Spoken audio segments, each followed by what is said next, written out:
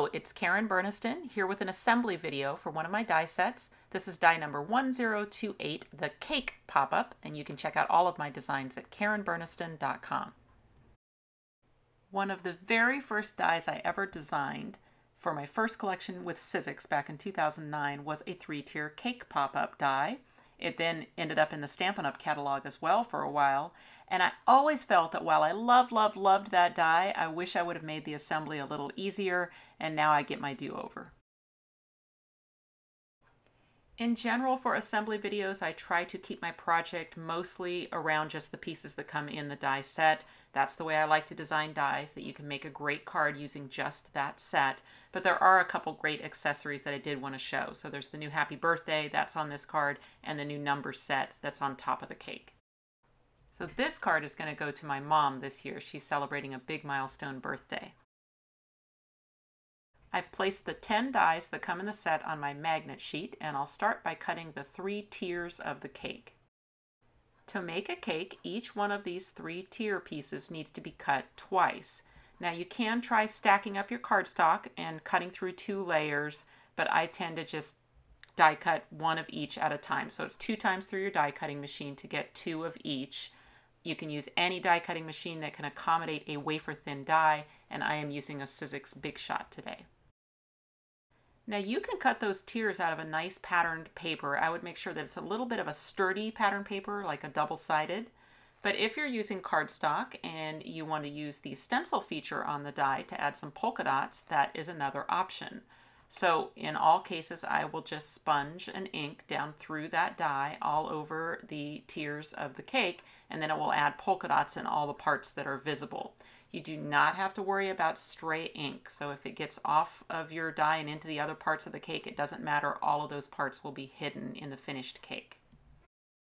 And of course, anytime you use your dies as stencils, you should definitely have a rag handy that you can wipe that ink off of your die right afterwards. Now before we start folding, let's give ourselves a little help by adding X's to the pieces using a pen or a pencil. It will all get covered in the finished design where the adhesive is going to go. So we've got our big panel at the bottom and the side tab on the small tier. Again on the medium tier, the big panel at the bottom and the side tab.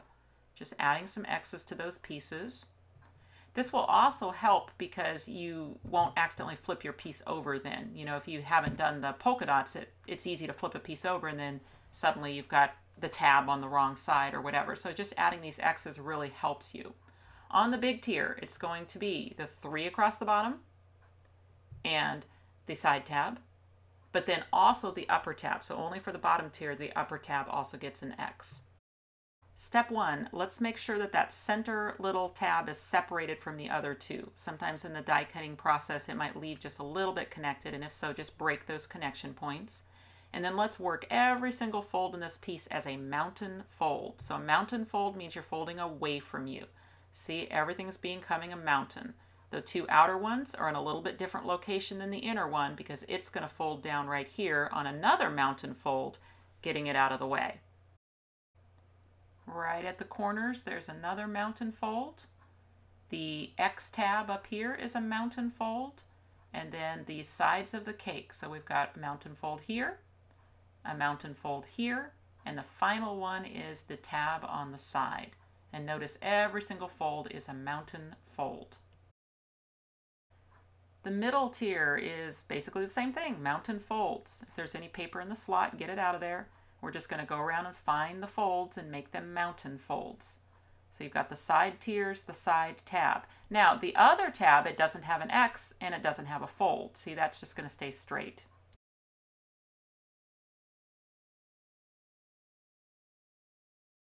Same folding on the upper tier. That X panel, mountain fold that comes down around the crescent. The other side folds down. The sides of the cake, they each have a fold. You've got your side tab, but your other tab stays whole and it has no X. Now here's the only valley fold in the entire cake, and it's to bring up your little crescent. So see, that's the only valley fold. Everything else will be a mountain fold. Now we need to do that again for the other 3 pieces. Now you can rewind this video and watch the slow version and do it with me. I'm just doing it really fast here to show you that those other pieces get folded the exact same way. So each one of these pieces is half of a tier of a cake. So you can see that when you put those large X panels next to each other and then we end up gluing those to each other, that's what creates the full tier of our cake. So let's talk about adhesive. I definitely recommend something strong. My favorite for putting the cake together is glue. So I've got LINECO neutral pH adhesive filled in my fine tip bottle. We do sell both of those items on our website. And the important thing about gluing the big X panels to each other is that we completely coat the panel with adhesive, and especially all the way up to the top. So we're really trying to shellac these two to each other. We really don't want a gap between the pieces. If you're using glue, this might be a great opportunity to just throw a paper clip across it up to the fold so that you can really seal those together and then set it aside. While that dries, I'll move on to my middle tier. Once again, I'll start with a line of glue right up next to the fold and then pretty much coat the rest of it and then get that lined up with the other half. Now the reason that I'm being a stickler about getting the glue all the way up to the top is because we actually have another tier that's going to sit right over the top of that seam. So if that seam has a gap in it, then that tier above it might slide down into the gap and you won't get such a nice tall cake. So really important when you're gluing these tiers to each other that you just make sure that you go all the way up to the top of the fold with your adhesive. For the bottom tier, it's going to be the two outer X panels. So we've got that one that's in the middle and it's just kind of kicked out of the way. Once again, adhesive all the way up to the top of the fold, pretty much shellac it, and then just attach it to the other side. Now this one, my paper clip's not going to be long enough to go all the way across the whole thing, so I'm just going to hold this one for a second until the glue sets up. I'll still need my glue to finish the assembly of the cake, but I'm also going to recommend that you grab some just regular old tape. So this is some gift wrap tape. It could be just plain Scotch tape, inexpensive cello tape, whatever you've got, just have that handy. So those side X tabs glue to the other side. You want the adhesive all over the little X tab. And then if it is easier, you can actually collapse this piece up into the closed position because then that will bring your X side tab over to the other side, making it easy for you to press those two pieces together. The only thing you have to watch is that when you do this in that collapsed position, you don't want to accidentally glue that X tab to the center of the cake. In other words, it's just gluing to the other side. That will become real evident because when you do this step like you're seeing me do, if you try to open it and the piece doesn't come up in the middle, that probably means that you got some glue, you got that middle piece kind of stuck in your tab somewhere. So that middle piece should be pretty free flowing. It can go up and it can go down. And then you've got your outer two tabs, and those are the two that are going to go down through the slots of your middle tier. Now the way I designed this, there is just an itty bitty tiny little catch on the edges. So when you shove this through that slot, it's going to be tight. Okay? See how it's tight in there? And usually what you want to do is you want to start at one side and get it all the way down until it kind of clicks and then shove the other side through. And it should be pretty tight. Now, what happens sometimes is in the shoving through the slot, you've actually kind of bent those outer little catch points a little. So if you just take your fingers and just kind of rub them back out again, if you can imagine those kind of got shoved in and then you can shove them back out again. Depending on your cardstock, that might be enough. Feel it. Does it feel pretty tight? It's probably fine. But I'm going to give you a cool little trick here that you can do during assembly just to make sure that that tier can't ever pop out of there. So I give you this trick because I don't know what weight cardstock you're using and I don't want to have to dictate what you use. I want you to be able to use anything. So this is the trick. You take some just regular old tape and back here where you've put your tab through the slot on either side, but it's probably easier on the outside, you just add a little bit of piece of tape across the tab and onto the middle tier. See, just like that. So basically what we're saying is, okay, that tab can't come back out again. That's all that tape is doing. You don't need much, just a little line of tape on the inside of the middle tier connecting to the tab that's come through it. And that will just really make sure that that can't ever pull back out of those slots again. Okay, let's continue on with the assembly. It's going to look very familiar. We're going to do to the middle tier exactly what we did to the top tier, which is we add adhesive in the X panel and we glue it to the other side. and you are welcome to collapse that down if you find it easier to do this in the collapsed position where you can really get those pieces together and pinch them. If you wanted to use a double-sided tape for this, you could. I'm using glue just because it's easy. I love glue, but you could definitely use like a strong tape for this if you prefer. Now we've got our upper and our middle tier connected to each other. This is going to look familiar now because on the middle tier you've got a center piece that pushes everything up, and then you've got two outer tabs, and it's the two outer tabs that are going through the slots on the bottom tier. So we're doing exactly the same process again. I think the easiest is to get one corner of the tab all the way through and then push and pull until the other one goes all the way through. And once again, just go in there with your finger and your thumb and make sure you pull those little catch points back out again. It should feel really tight. As an added bit of insurance, it's a great time to add that piece of tape. It only takes a second, and then you know for sure that that tab can't pull back out again. And then go to the other side and do the same thing. So we just get a corner down through the slot till it kind of catches. Then we push and pull the other side of the tab through until it's seated in there. Work those little corners a bit to make sure they're back out again. Check it, make sure it feels tight, and then add the tape. There really is nothing at all complicated about this assembly. It takes a little longer than some of the other ones because of course you're stacking 3 tiers of a cake up into a really impressive card. But overall, all the steps themselves are actually quite simple and intuitive.